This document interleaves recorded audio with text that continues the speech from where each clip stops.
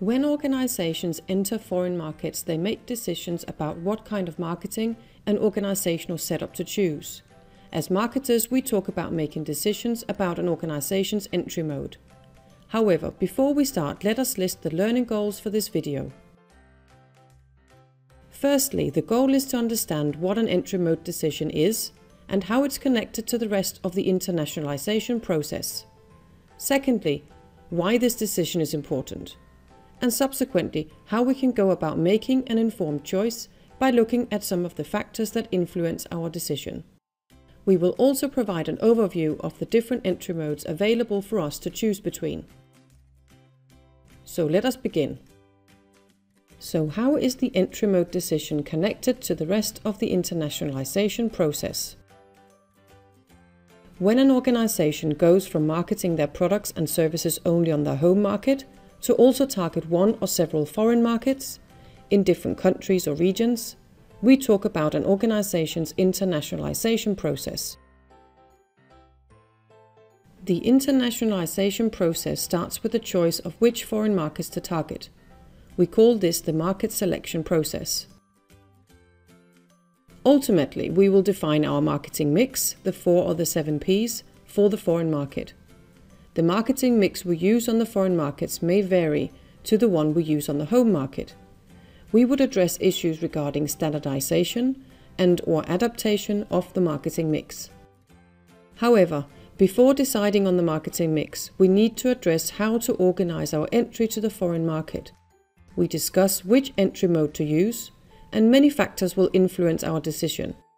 Choice of entry mode is what we will address in this video. So why is choice of entry mode important, and how can we go about making the right choice? Let us use an example. This French business, located just outside of Paris, produces French cakes and desserts. In these modern production facilities, well-educated confectioners develop recipes and create delicious cakes and desserts ready to be sold and distributed to cake-loving customers. The cakes and desserts are frozen immediately after production and are then distributed to a variety of catering companies, restaurants and cafes around France. So what might impact French Cake's choice of entry mode to a foreign market? French Cake's internal situation will have an impact. Some external factors about the particular country, region and market of choice will influence that decision. Some conditions related to possible outsourcing of activities are addressed in transaction-specific factors. And finally, French Cake's preferences for the different characteristics of the various entry modes will also affect their choice. As we will address these 4 sets of factors for French Cakes, we will use this visual to indicate in which direction the different factors are pointing us. Some factors might indicate a move towards internalization. In other words, that using a hierarchical mode is appropriate. Other factors might indicate that a move towards externalization, using an export mode, is more suitable. And some may indicate a more moderate approach, and thereby point in the direction of an intermediate mode. So let us apply this visual to our example with French Cakes, as we address the 4 sets of factors. French Cakes have set their eyes on the UK. And their initial idea is to enter the country by setting up a sales and production subsidiary in the UK. The characteristics of hierarchical modes are: high setup costs. A production site and sales force carry a large investment. High risk, as there is no guarantee that the initial large investment will pay off. A low level of flexibility, as the large investment will make it difficult to quickly pull the plug on the UK adventure should business not prove to be as successful as hoped. A high level of control, as French Cakes would hold on to complete ownership of all value chain activities, being in the position to make all decisions about target groups, distribution channels, and so forth. Let us address the first set of factors, the internal factors. Let us use this visual as we evaluate French Cake's internal factors, and let us see if this will indicate a move towards internalization, as French Cakes are considering. French Cakes is a small company.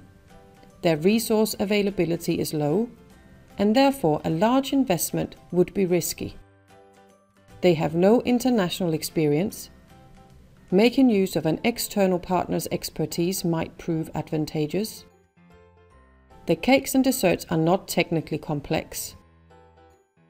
And although their cakes and desserts are good, French Cakes doesn't carry a large product differentiation advantage in terms of, for example, brand image. An evaluation of French Cakes' internal factors has revealed an indication towards externalisation, and not towards internalisation as French Cakes initially suggested. French Cakes also has another suggestion. Meet Mr. Thompson. Mr. Thompson is a UK-based agent. He would be happy to represent French Cakes and sell their products to appropriate intermediaries around the UK. Using Mr. Thompson would be using a direct export mode. The characteristics of export modes are low costs, as French Cakes would not need to set up any facilities, start production or hire staff. Low risk, as the investment is low, French Cakes will not be taking a great risk with this setup. A high level of flexibility, as the ties to the UK market will be limited, it would be fairly easy to pull the plug on the UK adventure should business not prove to be as successful as hoped. But also a low level of control. French Cakes will have little control of how Mr. Thompson markets and sells their cakes and desserts. Will he choose appropriate sales channels? Might he favour possible competitors due to a more advantageous commission rate? And will he miss opportunities that French Cakes would have been able to take advantage of if they had had their own sales staff in the UK? Let us address the second set of factors, the external factors.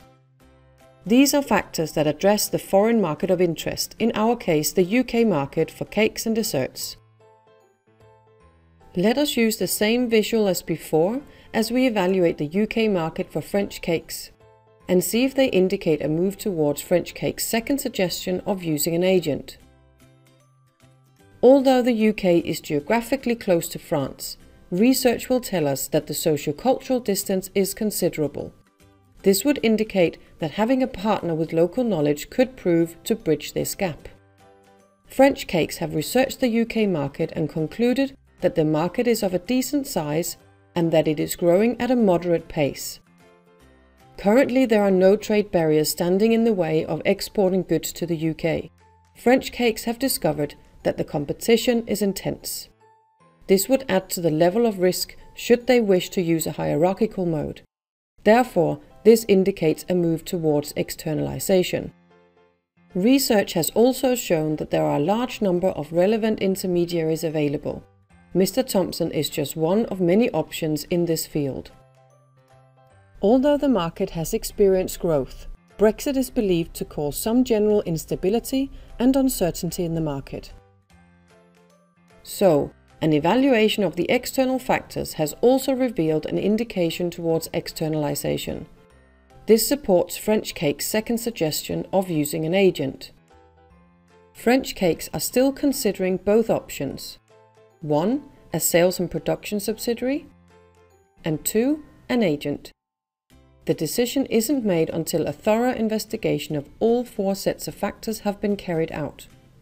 Some factors might prove to be a showstopper, making other factors less important when making the final decision. So let us move on to the third set of factors, the transaction-specific factors. These address to what extent outsourcing, i.e. using an independent partner to carry out certain functions, is advantageous and safe. Let us use the same visual as before as we evaluate and see if they indicate a move towards French Cakes' first or second suggestion. The know-how and product benefits connected with the cakes and desserts are not considered difficult to transfer and explain to an independent partner. French Cakes consider it unlikely that an independent partner will show opportunistic behavior. Marketing and selling their cakes and desserts will not reveal secret recipes. So, an evaluation of the transaction-specific factors has also revealed an indication towards externalisation. Let us move on to the fourth and final set of factors, the desired mode characteristics. We will evaluate French Cake's wishes in terms of the main characteristics of the different types of entry modes. French Cakes have expressed that they can't afford to be too risky. They have no desire to be in complete control of the operation. They see the UK adventure more as a first and trial and error step in their internationalisation process. Therefore, they are also very keen on a high level of flexibility, so that they are able to pull the plug on their UK adventure should business not prove to be as successful as hoped. An evaluation of these and the other three sets of factors indicate a move towards externalisation, which support French Cake's second option of using a UK agent, a direct export mode. Now we have evaluated 4 sets of factors that will influence French Cake's decision of entry mode.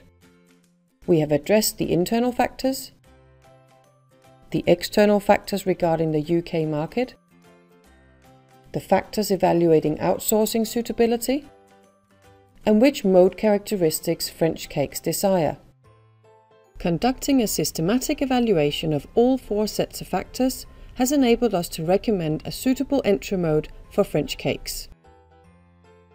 We have now established what an entry mode decision is and why we need to know about it. We have also gained knowledge of how to evaluate 4 sets of factors, which will help us decide on a suitable entry mode. And we have established the connection to the rest of the internationalisation process. So let's move on. Organisations might choose one or a combination of different entry modes during their internationalisation process to one or several foreign markets. The different entry modes will not be discussed in detail in this video, but let us just provide an overview.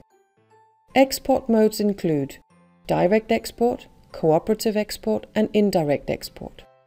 Direct export is the mode we recommended for French Cakes in the example used in this video. Intermediate entry modes include joint venture, strategic alliance, franchising, licensing, contract manufacturing, and management contracting.